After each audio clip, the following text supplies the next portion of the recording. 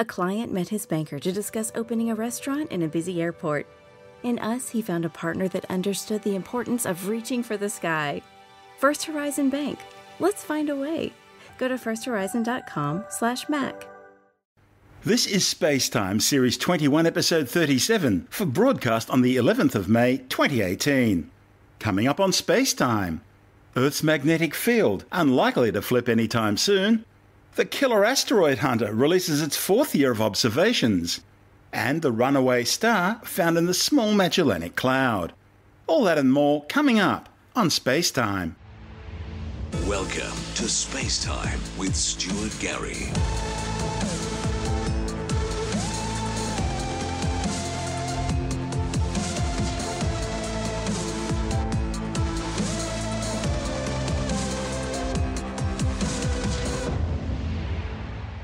A new study of the most recent near reversals of Earth's magnetic field has concluded that a total polarity reversal isn't likely to occur in the near future.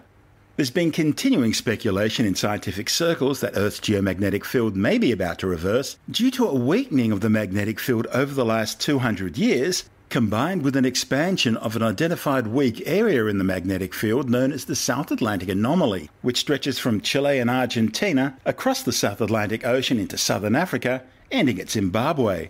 However, a new study reported in the Proceedings of the National Academy of Sciences examined observations of the geomagnetic field involving the two most recent geomagnetic excursion events, the Last Champ, which occurred approximately 41,000 years ago, and Mono Lake, which happened about 34,000 years ago. In both cases, the planet's magnetic field came close to reversing but recovered its original structure. Scientists can reconstruct changes in Earth's magnetic field through history using paleomagnetic data from sedimentary cores and volcanic rocks across the globe. Magnetic minerals inside rocks and sediments record the orientation and strength of Earth's magnetic field at the time of the rock's formation.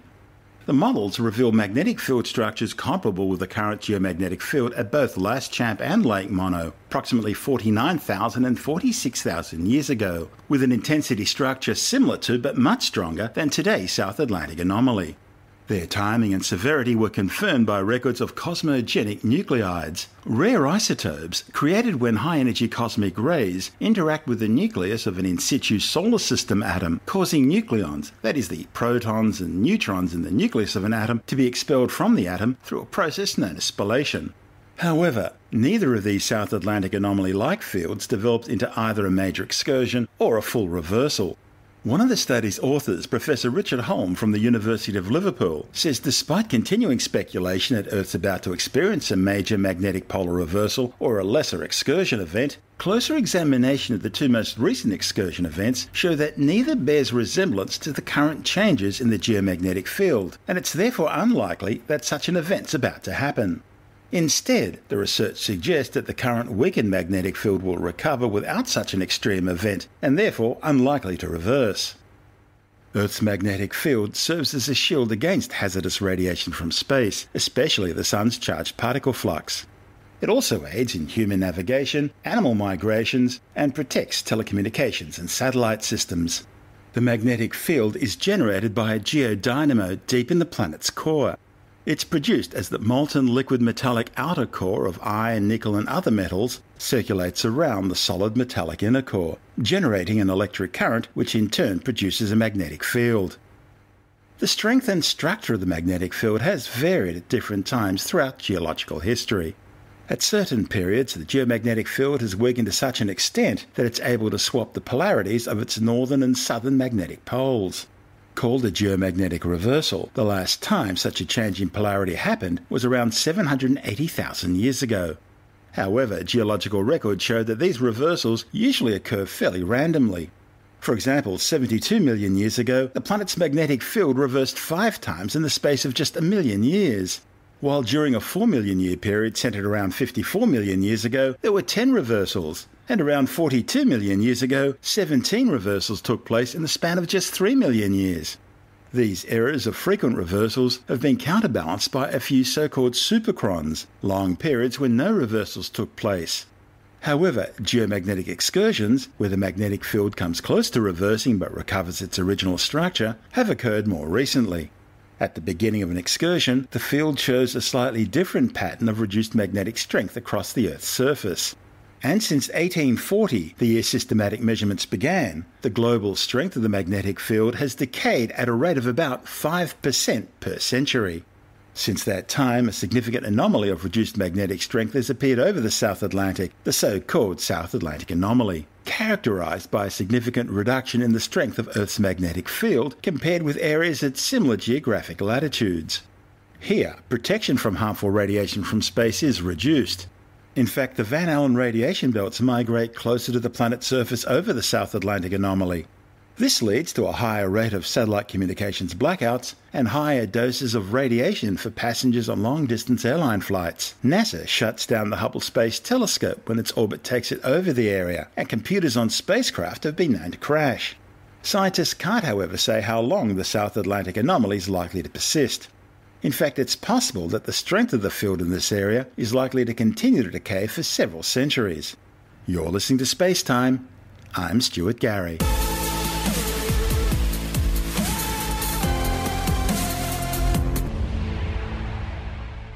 NASA's Near-Earth Object Wide Field Infrared Survey Explorer, or NEOWISE mission, has just released its fourth year of survey data, showing it studied over 1,300 asteroids and comets that will pass close to Earth. Since its latest mission began in December 2013, and following a period of hibernation, the redesignated asteroid and comet hunter has completely scanned the skies nearly 8 times and has observed and characterized some 29,375 objects during its 4 years of operations, and has observed and characterized some 29,375 objects during its latest 4 years of operations. This total includes some 788 NEOs, or near-Earth objects, and 136 comets since the mission's restart. NEOs are comets or asteroids which will cross Earth's orbit or come awfully close to it.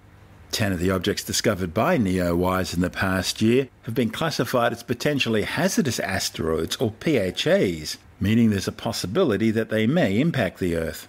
NEOWISE principal investigator Amy Mainzer from NASA's Jet Propulsion Laboratory in Pasadena, California, says NEOWISE has now characterized the sizes and reflectivities of over 1,300 near-Earth objects since the spacecraft was launched. She says the data will provide scientists with an invaluable resource for understanding the physical properties of this population, what they're made of, and where they come from. The probes collected over 2.5 million images of the sky in the past year. When combined with the mission's past observations, the archive contains some 10.3 million sets of images and a database of more than 76 billion sources of detections extracted from those images. The mission was originally launched as the Wide Field Infrared Survey Explorer, or WISE spacecraft, in December 2009. WISE was originally tasked with performing a survey of the infrared sky in 4 wavelength bands from Earth orbit. These allowed the spacecraft to observe stars and galaxies, detect thermal radiation from the internal heat sources of substellar objects like brown dwarfs, detect thermal radiation from asteroids, and detect cosmic dust in star-forming regions. The probe was placed into hibernation in 2011 after its primary astrophysics mission was completed, when its infrared coolant supply became exhausted. But then, in September 2013, NASA reactivated the spacecraft and renamed it NEOWISE, assigning it to its new mission to identify and characterize near-Earth objects. NEOWISE is also characterizing more distant populations of asteroids and comets in order to provide information about their sizes and compositions. I'm Stuart Gary. This is SpaceTime.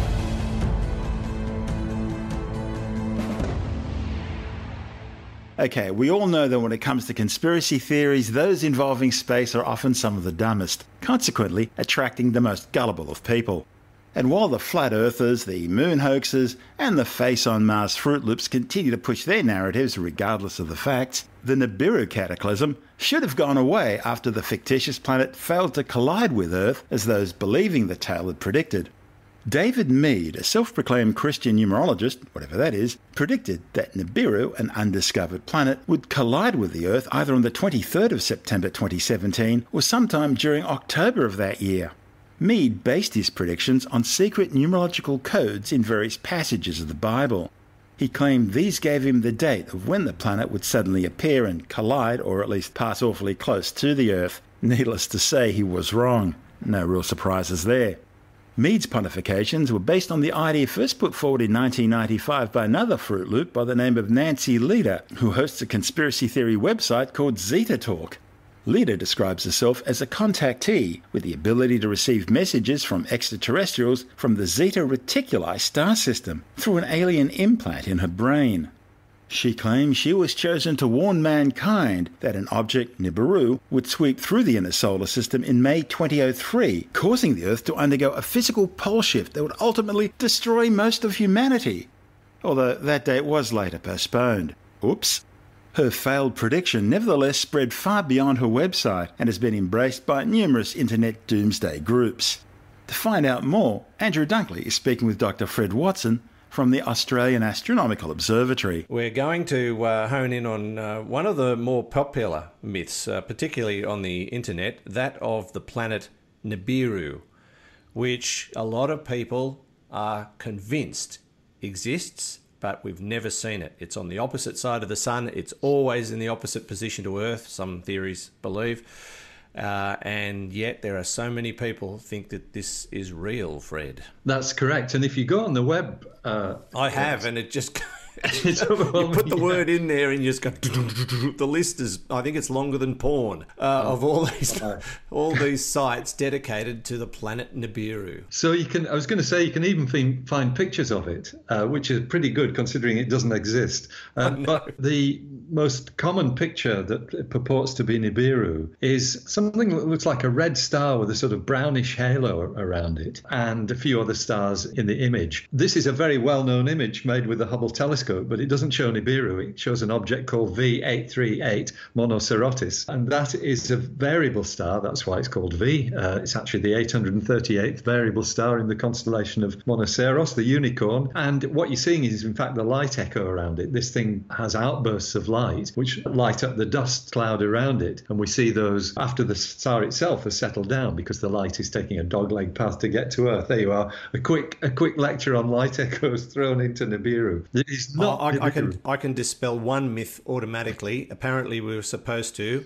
have been destroyed by Nibiru. That's right. And I think several years earlier, I think we've been threatened with destruction several times. Any picture that you see of a sort of slightly vaguely hairy-looking brown thing with a red star at the middle is actually not Nibiru. The other thing that staggers me about the stuff on the web is some of it looks so professionally done. It's clearly done by organisations that have somehow got a vested interest in peddling this myth, and some very nice video simulations of orbits and things of that sort, all of which is completely fictitious. So where does the Nibiru story come from? It apparently goes back to 1995, and a woman in Wisconsin in America, her name is Nancy Lieder, she runs a website which is called Zeta Talk, and that website, I think, is really where the origin of this story comes from. Apparently, the Zeta Talk website, if you read it, you find that when she was a girl, Nancy Lieder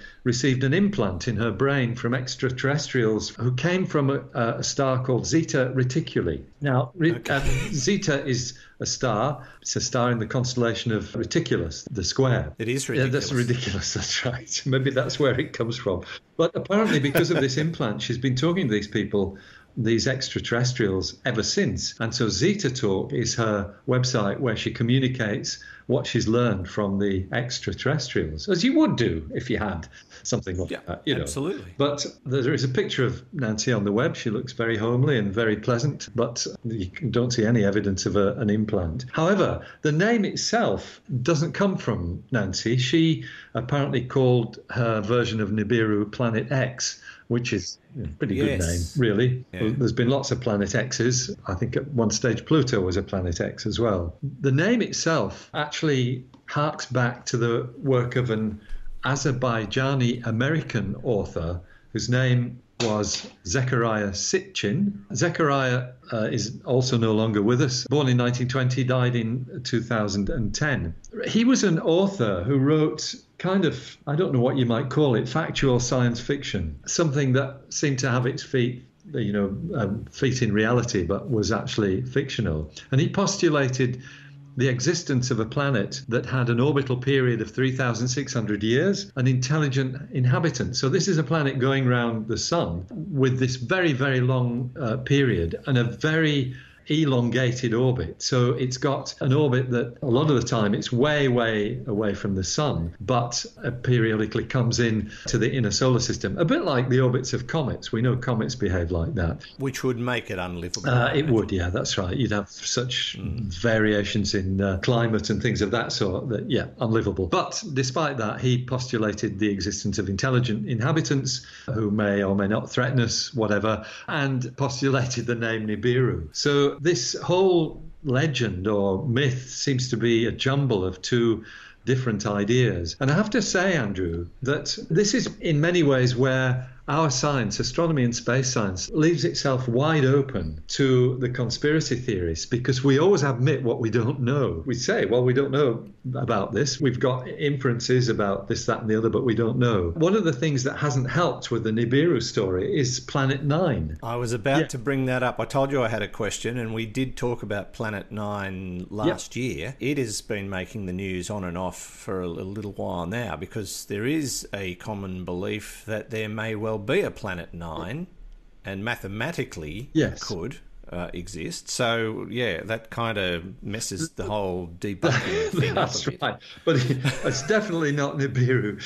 So Planet 9, just to recap, is something that's been postulated, again, a long way from the sun, but a planet of the solar system. Probably, if I remember rightly, a couple of hundred times further away than the Earth is from the sun. So, maybe 10 times further than Neptune, which would make it very faint and very difficult to observe. And the reason why it's been suggested is because when we look at the orbits of what are called trans-Neptunian objects, these icy asteroids way out beyond the orbit of Neptune, those orbits kind of line up in an unusual way. And it's those alignments that suggest that they're being gravitationally disturbed by something relatively massive out of this very great distance. So a number of astronomers in the US have postulated that, and indeed there is work going on to try and find Planet 9. However, it's not Nibiru. If we do have evidence of a Planet 9 because of the orbital disturbances and gravitational pull that seems to exist, would not the same effect be detectable with supposedly Nibiru? Well, yes. I mean, the thing, what's happened, it's nowhere near as cogent as that, Andrew. The Nibiru story has got completely tied up with the Planet 9 story. Nibiru is supposed to hide behind the sun. That's the theory, as you mentioned at the beginning. Now, orbital mechanics simply do not allow that to happen. Gravitational forces disturb things in ways that are very predictable, and we understand all that stuff. There was a lovely quote from Brian Cox, which I'll proceed with a slight language warning here. He says, "If anybody else asks me about Nibiru, the imaginary bullshit planet, I will slap them around their irrational heads with Newton's Principia." And that's delivered with an accent very similar to Brian's, because he came from Oldham, which is just over the border from Yorkshire, where I lived. So, yeah, Brian's got fed up of answering questions about Nibiru. I don't blame him, to be honest. I don't blame him. But it goes on and on and on, Fred, and I don't think that our attempt to debunk it today is going to make it go away as much as we'd like it to. I'm sure you're right. There are people who know far better than we do about things like this, Andrew. Oh, absolutely. Yes. But, who knows what the next big myth will be. There's always going to be one. Whenever you're sort of boldly going where no one's gone before and finding things unusual, you're going to also find people writing weird and wonderful stories of exactly. And if we astronomers were not highly upstanding, ethical people, we could have a ball, because there's so much in astronomy, that. Yeah, I refer to the story previously that was published about all the unicorns and exactly. Everything. We could have a ball, but we refrain from doing that. Mainly because we're upstanding, ethical people. Plus, we can't see any way of making money out of it. That's Dr. Fred Watson from the Australian Astronomical Observatory speaking with Andrew Dunkley on our sister program, Space Nuts. And this is Space Time. I'm Stuart Gary.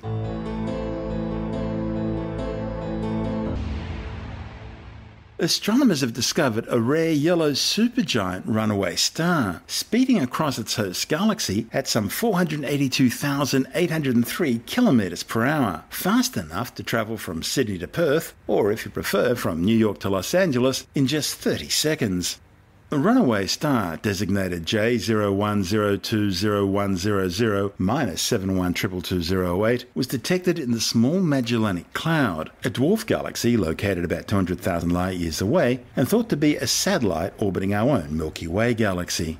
The yellow supergiant has about 200 times the radius of the Sun. The runaway star is thought to have once been part of a binary system.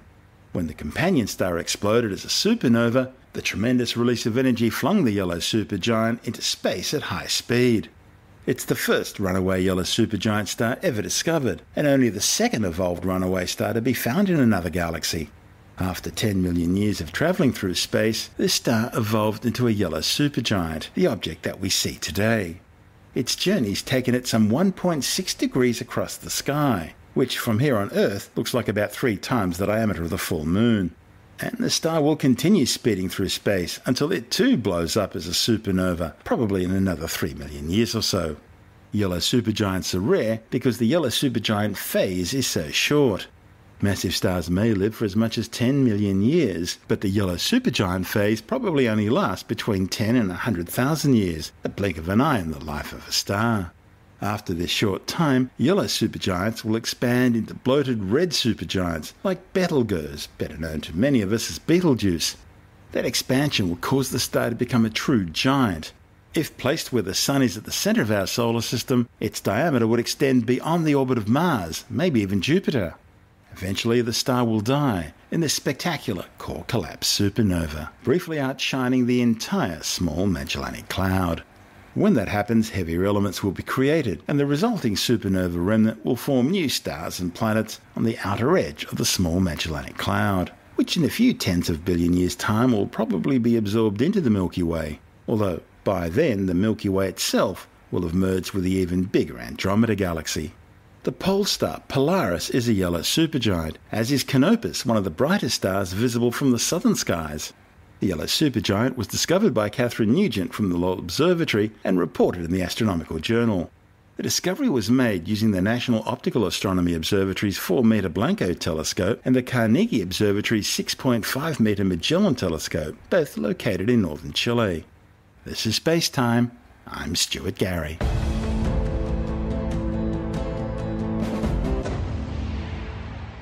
China has used its new Long March 11 rocket to launch 5 remote sensing satellites. The 21-metre tall rocket blasted off from the Jiaquan Satellite Launch Center in northwestern China. The mission was the second launch this year of the new solid-fueled Long March 11 rocket and the 4th launch since its introduction in 2015, marking the Long March 11's transition from test flights to operational service. Payload for the mission was Zhaohai-1, a constellation of 5 commercial remote sensing satellites. The spacecraft are equipped with a variety of hyperspectral and high-resolution video technology to study surface agriculture, land and water resources, environmental activity, and transport. The mission was China's 12th orbital launch this year. You're listening to Space Time. I'm Stuart Gary, and that's the show for now. You can subscribe and download Space Time as a free twice-weekly podcast through Apple Podcast iTunes, Stitcher, Bytes.com, Pocket Casts, SoundCloud, YouTube, Audio Boom, from SpaceTimeWithStuartGary.com, or from your favourite podcast download provider. Spacetime's also broadcast coast to coast across the United States on Science 360 Radio by the National Science Foundation in Washington, D.C., and available around the world on TuneIn Radio. If you want more Spacetime, check out our blog where you'll find all the stuff we couldn't fit in the show, as well as loads of images, news stories, videos, and things on the web I find interesting or amusing. Just go to spacetimewithstuartgary.tumblr.com. That's all one word and in lowercase, and that's Tumblr without the E. You can also follow us on Twitter through @StuartGary, at Spacetime with Stuart Gary on Instagram, and on Facebook, just go to www.facebook.com/Spacetime with Stuart Gary. Spacetime is brought to you in collaboration with Australian Sky and Telescope magazine, your window on the universe. You've been listening to Spacetime with Stuart Gary. This has been another quality podcast production from Bytes.com.